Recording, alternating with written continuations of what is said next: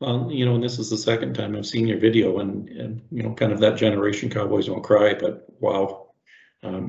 Having 4 kids of my own, and just seeing with you picture your family, a beautiful family.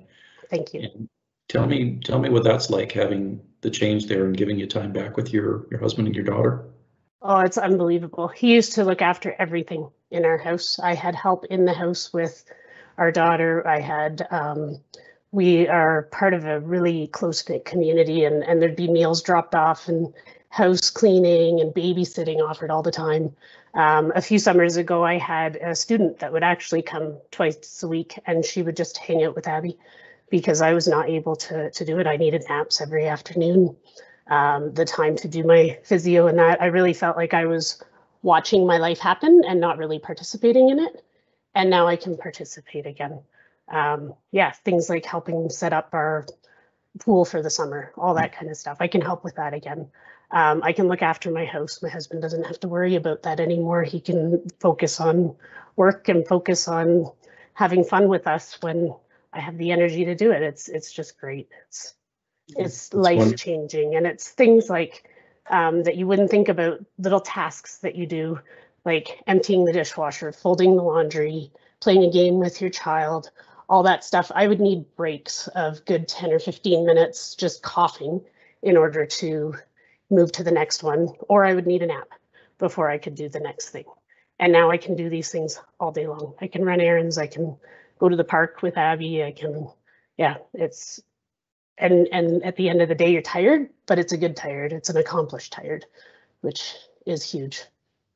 Well, that's wonderful. And it must be tons of strain off the family and everything too, just because of that. That's 100%. Yeah. So I was actually, my first application for this drug went in late 2019, and I was rejected the first time, which was hard to understand because I had been so sick that year. And at the same time, the US had approved Trikafta for everybody who was 12 and up. And you started to see these videos of people celebrating their difference in health. So as much as it's such a huge blessing for me to be able to share this story, it's very difficult because in Canada, not many people have it yet, only the very sickest. And if we only give it to the people who have such severe lung disease and don't give it to children before all that permanent damage happens, you're not going to see the benefits the same way that you would if you gave it to them. Like, they have a chance for a relatively normal life compared to what myself and other adults with CF have had to endure to this point. So it is a game-changing medication. And actually, as we open up from COVID and start having easing of restrictions and people get to go back to their normal life, that's not really how it will be for people with CF, because we often have symptoms that you would associate with COVID.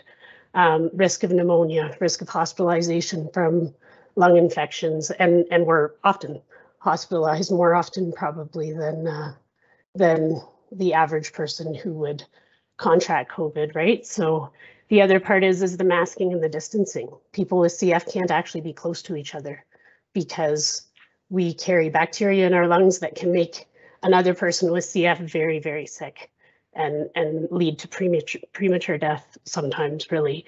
So we have to be very careful. This whole masking and 6 feet apart and all that stuff, when we're together with other CFers, that's what we do. But we're not even allowed in the same room together, really, unless you're family members, and then you take the risk because they're your sibling, right?